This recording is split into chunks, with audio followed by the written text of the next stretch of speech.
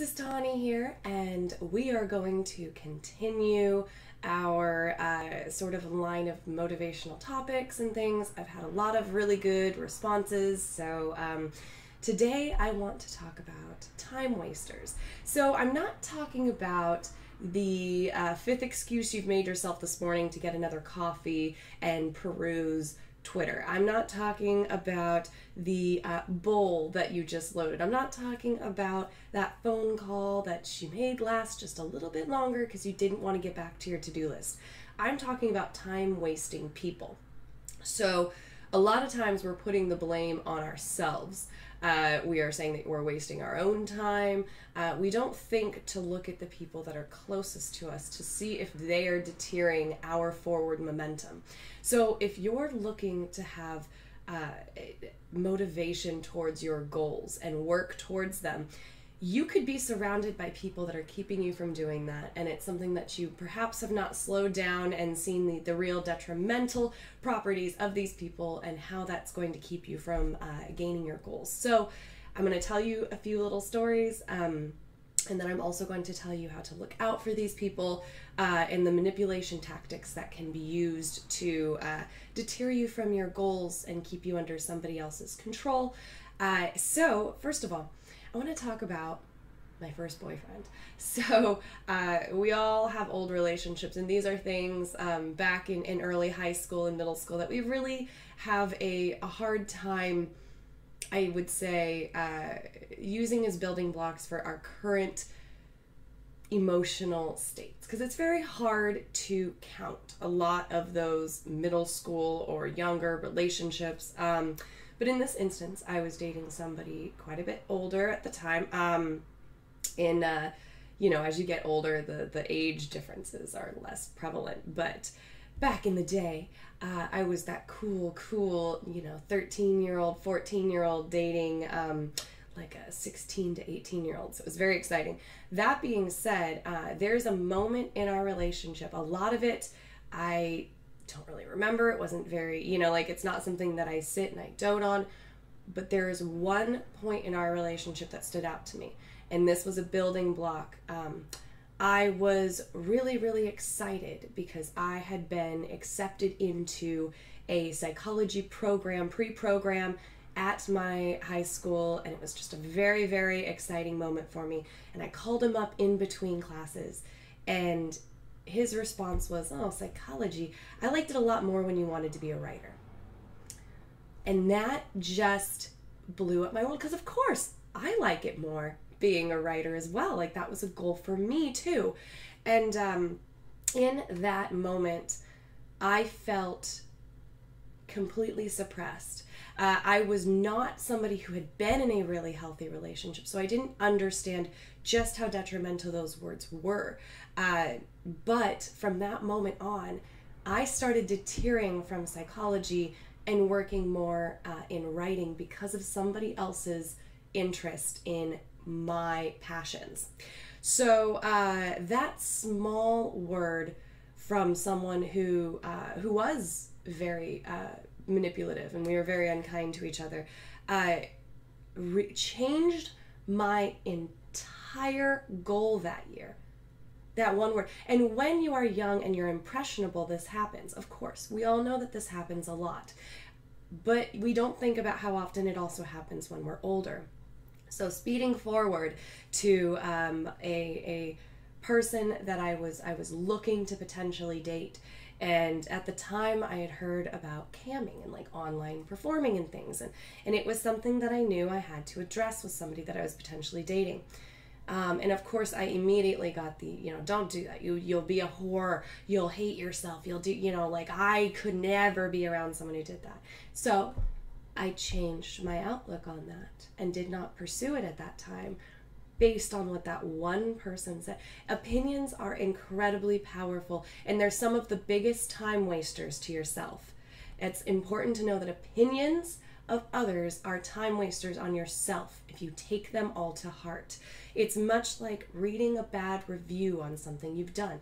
Reviews are not for you, unless they are a personal review from your employer. If somebody is reviewing a product you've done or art you've done, that is for other people seeking that art. For you, it's about doing what you love and what brings you passion, and you will enlighten people along the way. Listening to every comment somebody has about what you are doing is completely unnecessary and is a huge time waster in the bigger picture of things.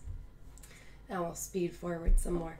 I had a boyfriend who was very, very excited to have a big family, come from a big family, wanted a big family, and the constant pressure to do well, to make money so that I could become essentially a housewife was very, very pressing.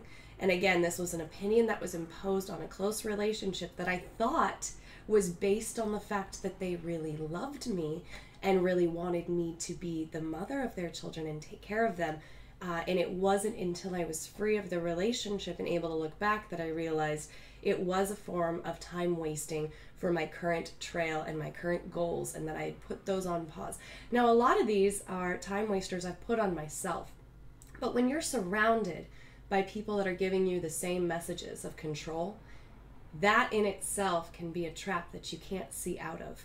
The difference being when Kyle, my current husband, and I started dating seriously, I would say things like, I think I want to do this project.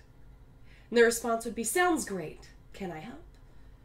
I think I want to do this. I want to do that. I've always been an entrepreneur. When people, when we're really young, our parents say you can be whatever you want to be, or at least the majority of parents do. In my opinion, whether they believe it or not, a parent understands how much faith and love and support they need to put in their child. Faith, love, and support that you need to put with people that you love and care about in your life. Think about that. Your parents know they need to give you this unconditional love and support, whether they believe in what you're doing. Those that are your close friends and your partners should want the same, should feel the same for you. Do we not want to have that unity that we might have with our parents or our guardians or those we're looking up to? If your parents never said this to you, perhaps you had somebody at your school or your college or a friend that told you, I believe in you. Can you remember that feeling of being pushed towards your dreams instead of deterred? Time wasting is very, very sneaky. It can be a comment that takes you a year to move forward. It could be somebody telling you, no, you cannot do that, and you not doing it. It's important to understand that when it comes to time wasting, who you're surrounding yourself with is very, very important. Sit down and think about who is telling you you can't. Pretend you're giving them a job interview. Are they somebody who would probably show up late? Are they somebody who would have maybe very strong opinions that you don't necessarily always agree on? Is it somebody who might show some arrogance or entitlement? Is it somebody who has not followed their own advice in their life? Could this be because they're afraid that you will end up like them? A lot of someone else's insecurities about you have to do with themselves. If you sit down and you pretend that you're interviewing them using all that you know about them, you might find that they're not somebody that you would allow to change the direction in your life to begin with. Might realize that the only reason you're listening in the first place is because you love them as much as you would love them to love you and support you. This is just very, very important.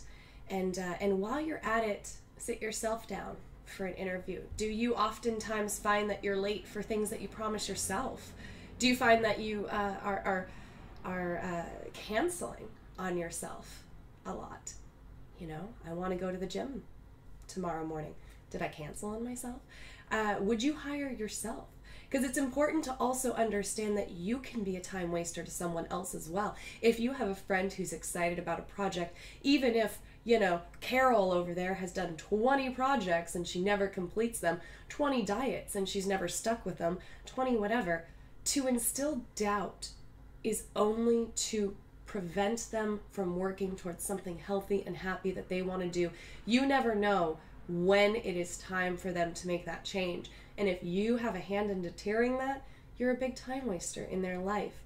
Make sure that you're supportive. Make sure that you're loving. Make sure you take a very, very close eye at the people that you're surrounding yourself with, because truly that is the most important thing. If you are in a relationship with somebody who does not believe in your goals and dreams, how long have you wasted? And I understand that sometimes a dream needs a word of logic. Sometimes somebody needs to break something down and go, have you thought about this? Have you thought about this? And you go, dang it, I haven't. It's going to be way more complicated than I thought. Perhaps a different time. There's a lot of different ways that things can change, but it's important to know the difference between pausing because of logic and pausing because of someone else's opinion. Definitely keep that in mind. Understand that you could have been deterred for many, many years in your past by many, many people, and that if you sit down and you make your goals and you take everyone else's opinions and the things you've heard from other people and how difficult it could be to obtain them out of the equation, you might find that you're way more of a powerhouse than you had even imagined, and you no longer have tethers that are pulling you back against a wall. So I really hope that this has helped. It was one of the biggest lessons in my life, was truly just looking at those around me and eliminating those that cast a doubt on my dreams and my goals, because if I had not, I would not be able to do half the things that I've done today.